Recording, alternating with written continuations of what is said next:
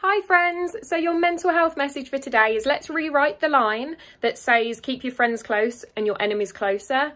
Let's make it keep your friends close and your enemies far away, because that is bad for your mental health. So why would you keep it close when your mental health is what pays for that? If it's toxic, let it go. And the same goes for social media.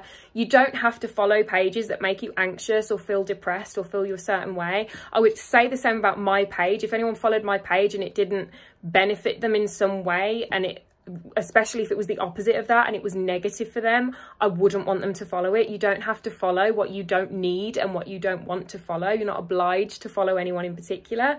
So make your social media feed work for you and make your life work for you. Get rid of that toxicity. You don't need it. You're not obliged to have it, and it will be better for your mental health.